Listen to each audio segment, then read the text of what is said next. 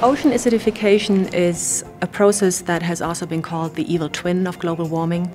It's a problem that carbon dioxide in the atmosphere is causing because as the carbon dioxide dissolves in seawater, it forms a weak acid.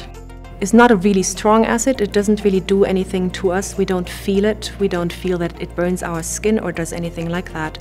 But it is important for marine organisms because marine organisms that try to secrete calcium-carbonate shells like clams, like snails, corals, even some fish and some crabs, they try to secrete these shells and it makes it a lot harder for them if the water is a little bit more acidic.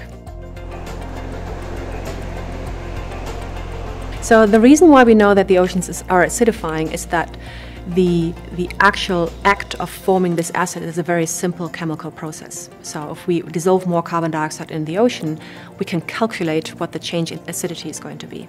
So on the one hand, we can calculate it. On the other hand, we can also observe it. There are some snails, planktic snails, they're tiny little, beautiful little shells. They look like butterflies. They're made out of a form of calcium carbonate that is called aragonite. And this aragonite happens to be very, very soluble in seawater. So it's very vulnerable to acidification.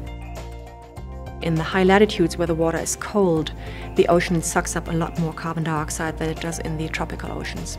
And so these snails actually experience a lot more acidification than in other places. And it turns out that these snails are a major food source for Pacific salmon. And so if the Pacific salmon cannot feed on those snails, then the Pacific salmon might actually disappear at some point.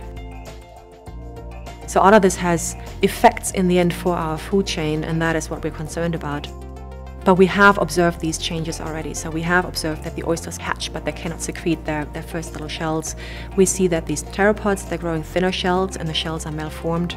We're seeing that in many plankton organisms. We see it in sea urchins. We see it in crabs. We see it in a number of different organisms. All of them are secreting calcium carbonate shells, and they're having a hard time to make their shells. We have time periods in Earth history where the acidity of seawater has changed, whether it was due to massive volcanism or whether there are any other carbon impacts that have changed the carbon dioxide concentration in the atmosphere.